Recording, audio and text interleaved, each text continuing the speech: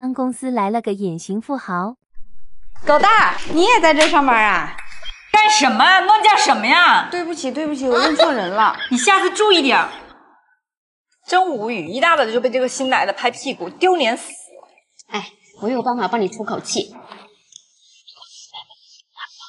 哎，杨子，今天有个这样的客户过来，你去整点菜吧。客户是湖南的，他最喜欢吃辣了。好嘞。知道你是广州人，不能够吃辣，所以特意给您准备了一些粤菜。当，这是我专门做的。听说您无辣不欢，我专门放了好多小米辣。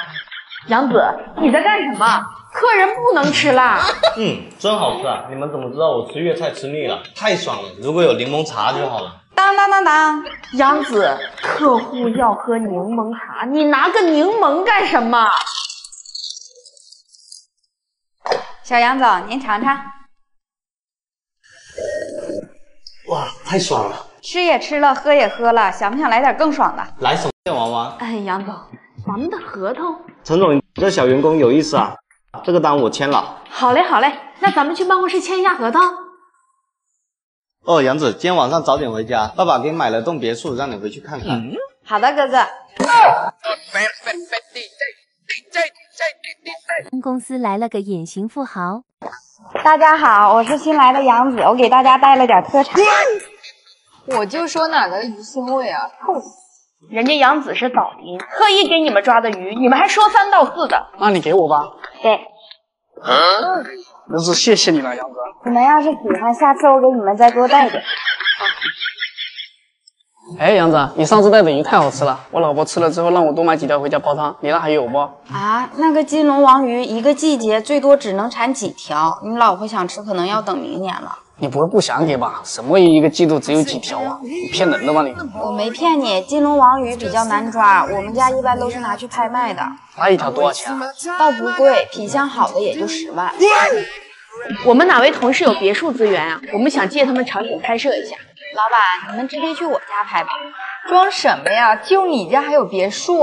哎，这可不一定。我听说岛上的都是土楼，都管自己叫别墅。杨子，你的心意我心领了，但是我们需要拍摄那种高大上的场景，最好是有那种大大的落地窗，还有螺旋楼梯的那种。落地窗楼，老板，你看看这个，应该跟你想要的差不多。你这哪是土楼啊？这不是豪宅吗？这个设计好高级啊！这是请设计公司定制的吗？不是啊，家的设计方案真的好好看，一点都不俗。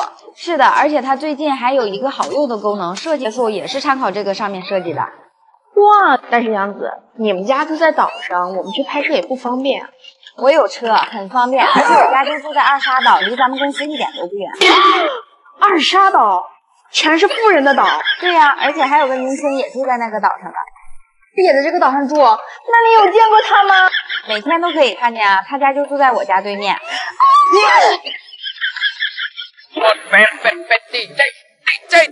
当公司来了个隐形富豪。哎，老板，把食品给我。阿姨，您下班还兼职呢，这么多瓶子能卖不少钱了。阿姨，您这都用苹果14了，怎么还捡瓶子啊？你给我5块钱，我就告诉你。其实啊，很简单，已经有1000个人问我这个问题了。老板，还是你第一个给我100的嘞！哎，老板，你能送我一程吗？好嘞，阿姨，上车。阿姨，地方到了。谢谢老板，你这电瓶车真还不错。我捡瓶子也想买辆车，走来走去不方便。是的，我也喜欢骑电动车，比开车方便，开车还堵车呢。而且这是爱玛的，车子挺好的，大牌子有保障，隔夜充电也不用害怕，耐用还方便。这电动车看起来真不错，在哪儿可以买啊？那的，张姐，这个月的房租。阿姨，这饭店是你的。你认识我们江姐啊？这条街都是她的。当公司来了个隐形富豪。大家尝尝我们家的荔枝，现摘的很新鲜。个头这么小，这是家卖剩下的吧？不是，这种品种个头本来就不大。还是算了吧，我怕上火。杨子，你家种荔枝的？是啊。那正好，这次咱们团建的水果就吃荔枝吧，就从你家采购。可是，杨子，老板是照顾你家果园，又不是让你白送。对，叔叔阿姨也不容易，我们能帮就帮一下，会给钱的。哎呀，外面都下雨了，这团建东西都准备好了，怎么办呢？要不去我家继续吧？杨子，你搞笑吧？我们可是准备露天的 BBQ， 去你家那不变成蜗居焖大虾了吗？杨子，这种事儿你就别瞎凑热闹了，你家它还不归龙王管呢。不是的，老板，我们家有一个玻璃大露台，下雨天也能露天烧烤。我们可是全公司的人，你们家的阳台能装得下吗？对呀，杨子，你是不是内涵我们公司规模小啊？不是这个意思，我是看大家都挺有兴致的，不想扫大家的兴。好了好了，我知道你没有，就算能容下我们这烟熏火燎的，邻居会投诉的。邻居？我们家没有邻居啊。是独栋的别墅，应该不会被投诉吧？杨子，上次的荔枝款你发我一下，我好安排款项。我发您手机了，老板。什么？5万多？对呀，老板，我爸说还给您打了8折呢。还打了8折？什么荔枝啊，这么贵？挂绿荔枝啊，增城挂绿荔枝，最贵拍过55万。什么？一棵树55万呢？不是树，是一棵。当公司来了个隐形富豪。哎，你知道吗？之前杨子和朋友投资开的火锅店倒闭了啊？真的吗？是真的呀，听说还欠了不少钱呢。杨子把车子都给卖了，听说呀，就剩一个车牌了，还差5万没还呢。这下可好了，看杨子以后还得意。哟，杨子，你回来了啊？怎么了？听说你那个火锅店赔啦，车都卖了。现在实体生意太难做了，赔了不少，只能把车卖了还债。杨子啊，不是我说你，你就不是做生意那块料，赔钱是早晚的事儿。就是安安稳稳上班得了，还学人做生意。你们2个是来上班的还是来八卦的？怎么就这些事儿啊？杨子，你来我办公室一趟。哦。老板，你找我有事吗？我刚准备拆快递呢。听说你还欠别人5万块钱，你生活的这么艰难了，还拆快递呢？买的什么？我多的也没有，这有5万块，你拿去应个急。老板，谢谢你，不过我还是自己想想办法吧。你还有什么办法？听说你现在只剩个车牌了。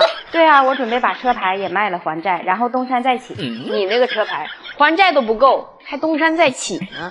不够了，我这个车牌能卖1.28亿。杨子，你傻了吧？什么车牌呀？还1.28个亿 ？F1，说的跟真的一样。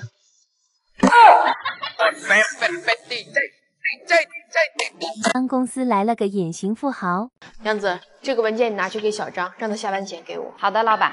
对了，下个月1号是李总公司的庆典，你对接一下，在他庆典的时候给他添个彩，以后合作更顺利。